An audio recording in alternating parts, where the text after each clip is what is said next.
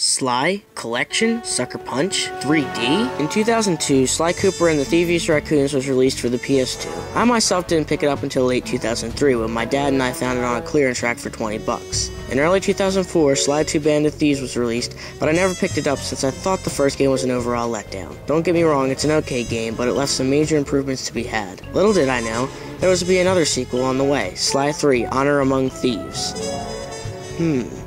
It makes me wonder where Uncharted 2 got its subtitle. Now it's 2011 and the Sly Collection has been around for a few months. Here's what I think of the games. Since all three of the games in the series were released, I'll have to look back into all of the games. I may think this game is lacking in some departments, but the story is pretty good. It follows, you guessed it, Sly Cooper as an adult. The game opens up with the three main characters, Sly, Bentley, and Mary. It turns out that Sly wants to get the book full of documents back from the Fiendish Five, a group of evil villains who took the Thievius Raccoons for their own good. But guess what? There's a cop after Sly with a seemingly odd accent. Plenty of time for that once you're safely behind bars. Yep, one of the protagonists of the game is Carmelita Fox, an inspector who always ends up trying to track Sly down. Sly escapes with what I'm guessing is a good maneuver and gets in the getaway van with the van and crew. Seriously, look at Carmelita. She's just standing there. Along the way, Sly must defeat the Fiendish Five and recover the Thievius Raccoons with the help of his best friends. Each of the four main characters are very much cartoony and have a bubbly sense of humor. Bentley talks too much, Sly's the cocky son of a bitch who always thinks he can get away with everything, and Murray's always scared of everything and looks like Barney the dinosaur. Carmelita is barely in the game unless you include her chase scenes and the short cutscenes you get at the end of each world. After defeating four of the Fiendish Five, Sly finds out that the parts recovered from the Thievius Raccoons so far have a silhouette of some kind of bird in the background from the pictures of Sly's ancestors. He then starts to wonder if it's the final member of the Fiendish Five, Clockwork. After working their way up to the base, Sly then begins to take on Clockwork. He then reveals that he used all his armor to live hundreds of years so that he could take out the Cooper gang once and for all. Why, the story never explains it. But what I do know is that I hate Clockwork's boss. With the help of Carmelita, Sly opens up a can of whoop ass and Clockwork falls into the lava. The last cutscene is delivered and the game ends. For a 10-year-old game, the story was great. But even if the characters had a bubbly personality, did that give the game any cool traits? Well, not really. So with a good story, does it help the game's gameplay? Yes and no. For one thing, the whole game is played in levels. At the start of a new area, you run through and get to the end, then boosting you into the main hub where you can enter these holographic markers, thus taking you to the level. And you know what that means? That's right, you have to complete all of the missions just to progress. I don't hate these worlds, but I just don't like the way all the levels are laid out. For one thing, it doesn't exactly feel like Sly's built to be in this type of environment. Well, that's just my opinion. Alone, Sly can jump and sneak around by pressing the circle button around these blue auras. The name of the game is Stealth, and you'll have to use a lot of it just to survive. The square button is to slash, which will take down any foe in one hit or two hits, except for bosses. But the biggest pain in the ass is that Sly can only get hit once. Well, if you pick up a Lucky Charm, of course. Just like the mushroom in New Mario Brothers, grabbing Lucky Charms will give you an extra hit before you die. By collecting 2 of them, the charm will turn gold and allow you to get hit a total of 3 times before dying. Now, because it's so easy to die, then there are also life systems implemented in the game. Along the way, you can also grab coins, which will either give you an extra life or another lucky charm. Scattered throughout almost every single level are bottles.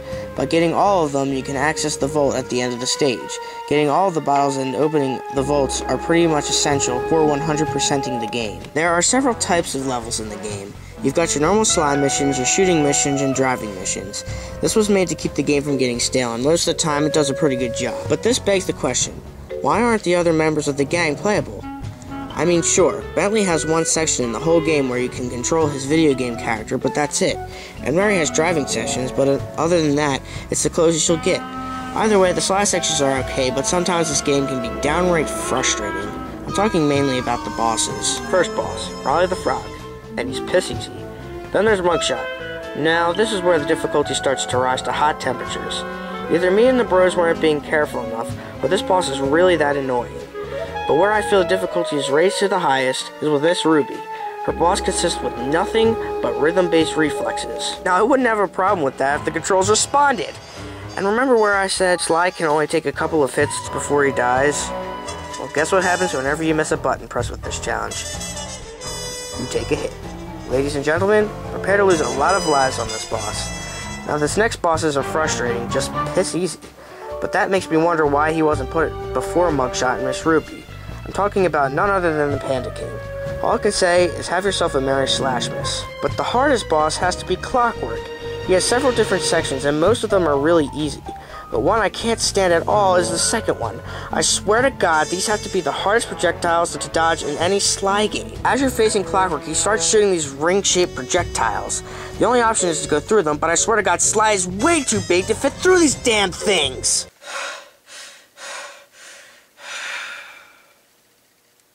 The verdict. This being the first installment of the Sly franchise, I have to say, isn't one of the best.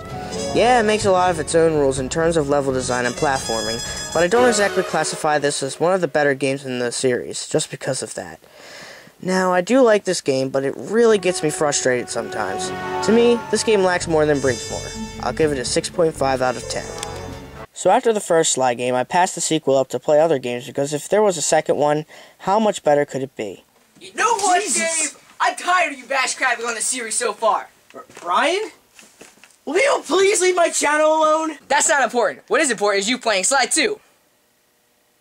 Sly 2 takes place almost exactly after Sly 1. The game opens up with Sly and the gang trying to find the clockwork. Wait, the gang's all here? Play! So Sly and the gang are looking for the missing clockwork pieces because apparently beating them once wasn't enough. Everything goes according to plan until Carmelita Fox and her assistant, Constable Neela, show up and try to bust Sly. You then find out all of the pieces of clockwork are scattered around the world and are with a bunch of crime lords. Sly gets away and the first bit of the story begins. After finding almost all of the clockwork pieces, Sly, Bentley, and Mary get dragged into the Northern Battery and shipped up to the last enemy in the game. You then find out that Constable Neela used the Cooper gang to get all the clockwork parts together for her. She then merges with all the pieces and becomes Clockwork, the final boss of the game.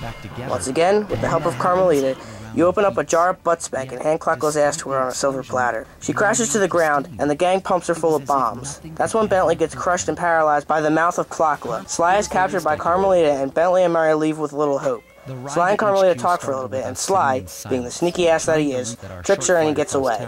That's when the game ends. So what do you think of the story compared to the last game? I like this story a lot better. I feel that after playing the first game, you get a better understanding of the characters. Also, the game is told in a better way because of some of the personality swaps. Agreed. Sly hasn't changed, but the rest of the gang has. Carmelita, now with a new voice actress, is a bit more understandable. You feel bad for her sometimes, and it doesn't just seem like she's only out to get Sly. She's not the only one who gets a change, though.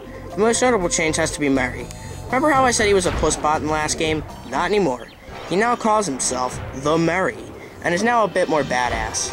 I still don't think Sly 1 was heavy on great gameplay, but all of that changes in Sly 2. Instead of Sly just being able to do basic platforming, he now comes with a lot of new moves at the start. Pressing circle while around blue auras still gives you the ability of stealth, and you can still double jump, but the most dramatic change was the camera. Unlike the last game where you could only move the camera left and right, Sly 2 has a camera that moves a full 360. This makes seeing your enemies a lot easier. Another addition to his moveset is his stealth moves. Pressing triangle while behind an enemy allows you to slam attack them. Wow. Actual stealth. In addition, you can pickpocket enemies to get extra coins. The coins no longer act as a life system, they now actually work as currency. What do you do with the coins? You spend them on character upgrades. Though I didn't buy a lot of them, I would only recommend buying the ones that'll get you a trophy. By pressing R1, you can break into a run, which will alert nearby guards, but makes traversing around the hub world less tedious. Newly added to the game is the whole Cooper gang in its entirety. Yep, that's right, you can now play as Bentley and Murray whenever you want, or at least when the mission calls for it. Murray plays as the brawn of the game. He can't climb or pickpocket. These additions may sound stupid, or at least the pickpocketing, but it makes way for a beat-em-up style of gameplay. Bentley's my least favorite character, but he still plays good. Like Mary, he can't climb or pickpocket. And unlike Mary, he can't put combos together to take enemies down easily. He does, however, have a knockout gun, which can stun enemies for a short period of time. By pressing the triangle button, you can also throw bombs, thus ending enemies on a satisfying note. The biggest change in the game are the levels, or lack thereof. Instead of running around a bland and pointless hub world and then going to a level, the game is now played entirely in 8 different hubs. And to that I say, it's about time. Spread throughout these hub worlds are extras and goodies that you can use to get extra coins. To enter a mission in the game, just land on the colored marker that corresponds to the character you're playing as. But my favorite change has to be the health. You can now take multiple hits, and each and every character has their own life bar. But with the good comes the bad. I'm gonna say this right now, guys, but this game is piss easy. In fact, there were honestly only a couple missions I legit got stuck on. Sure, this isn't as frustrating as the first game, but there really isn't any fair challenge here. That's just my opinion. I breezed right through this game. So overall, Sly 2 is to be our favorite in the series. We give it an 8.5 out of 10. It left more to be had, and we couldn't wait for Sly 3. If only it was any better. How about you take the story for this one, Ryan? No way. Me? Really? This is crazy! This is the greatest thing Don't push it! So the game begins with Sly sneaking into what looks like some heavily guarded mountain fortress with the help of Bentley and 5 other characters who they try to keep a secret from you, although Murray is obviously one of them. It turns out that this island contains a vault in which all Sly's ancestors hid all of their loot, and Sly has come to view his heritage. Unfortunately, the island's been taken over by the main villain of the game, Dr. M, who set up shop and is trying to break into the vault himself. The only problem is Sly's cane is the key to opening the vault. As he's about to open the vault, one of Dr. M's genetically mutated monsters grabs Sly and is about to devour him as Sly's life flashes before his eyes. Wait, so the rest of the game is told in flashbacks? Excuse me, Dave, but I believe I was explaining the plot. You're pushing it. So yes, the next 5 stages of the game are told in flashback, and describe Sly's attempts to recruit new members to the gang to help him on the Cooper Vault job. The first of which is Murray, who left the team after Bentley got injured and began training with a mystical guru. The next 2 recruits are new characters, Murray's powerful guru and Penelope, an aerial specialist who turns to Bentley's love interest towards the end of the game. The last 2 new members of the game are old enemies of Sly, the Panda King from the first game, and Dimitri from the last. None of the recruits simply join, of course. That would be too easy. They make you go on long, elaborate, and sometimes ridiculous quests to prove yourself or to gain a favor. Locations vary from scenic Italy to, I'm not joking here, a pirate town. A pirate town? Are you serious? Dave, would you please stop interrupting me?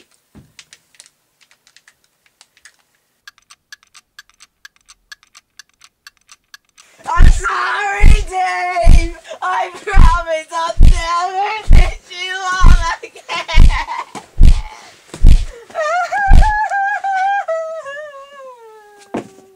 After recruiting Dimitri, the flashbacks end, and Sly continues to struggle with the giant monster holding him, stating that his only regret is that he never told Carmelita how he felt about her.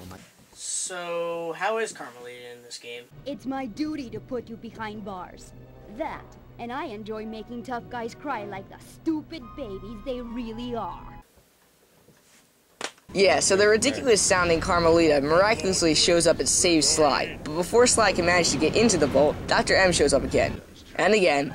And again. I swear, this guy refuses to die no matter how many times you fight him. But anyway, Sly manages to get into the vault, and I have to admit, the design is pretty awesome. Once in the main chamber, however, guess who shows up? That's right, Dr. M. After another battle with him, Carmelita shows up. Once Dr. M tries to shoot her, Sly jumps in front of the blast, getting knocked across the room. After Carmelita fights Dr. M for the last time, finally.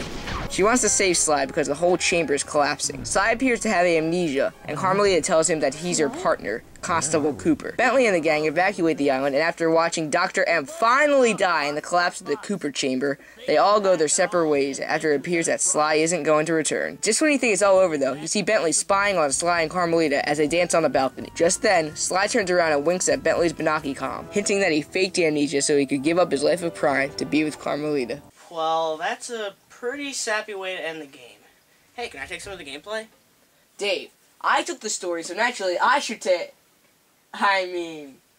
Of course. So for Sly and Murray, gameplay is basically the same as Sly 2. Murray can still take guards out in single punches, and Sly still relies on stealth attacks. Bentley, however, is different. Because the events of the second game let them in a wheelchair, the gameplay allows you to use different gadgets that involve the chair. There's his basic attack, which makes the wheels pop out, spin around, and hit guards. Using different gadgets, you can jump much higher and move faster than ever before, which is pretty useful and fun. You also get to play as all the new recruits to a degree, and I mean that literally, because you barely play as them at all. The Guru is probably the one played as the most, and the coolest new character you can play as. Due to his peaceful nature, he can't physically attack, but he can jump on guards and take over their minds, make them run around and attack each other. If you get caught by guards, you can confuse them by changing shape to fit in with the world around you. Next is Penelope. Not much to say here because you can only control her RC chopper and car, in what are probably the most irritating levels of the game. Panicking is only playable twice, but he is badass. Not only can he kill any guard in one hit, but he can shoot fireworks from a cannon on his back to kill guards and objects around you. Dimitri is only playable in underwater levels, but the controls are awkward and hard to get used to, so thank God you only have to do this twice.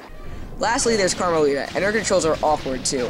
Her camera sucks, and all she can do is shoot her stupid blaster and jump high. So overall, Panda King and the Guru are the only new characters that are fun to play as. So, what's your opinion of the game? The game heavily drags for the entire first 2 stages, but starts picking up in the third, but by that time there are only a few stages left, which is really upsetting considering Sly 2 as a whole was a long and overall fun experience. The best stages have to be the third, which involves Sly taking part in an aerial dogfighting competition, and I'm gonna say it, the pirate stage is probably the best in the game. The atmosphere and layout are exotic, the story is intense, and the entire last half of the stage takes place in a pirate ship, which can be annoying, but can also be really fun. On the negative side, all the villains throughout the game are bland and uninteresting, which is disappointing because I love the villains in the last game. Dr. M is not a satisfying or frightening villain when compared to Clockwork, or even Clockla, and I hated how he refused to die. The story also lacks. I like how they decided to add characters, but it got kind of old how every person needed you to complete some huge elaborate task. Couldn't anyone just say yes? Overall, the game is fun, but not as fun as Sly 2. Besides the new characters and Bentley's new wheelchair, the gameplay and layout is exactly the same as the last game, which is fine as I enjoyed the design, but whereas Sly 2 was better in every way from Sly 1, this one didn't bring much new to the table. Overall, I give it a 7.5 out of 10. So overall, the Sly collection is a great deal. If you like spending $40, then I'd highly recommend it. So Dave, do you love the Sly series now? What are you talking about? I've always loved it. Wait, why is the movie playing?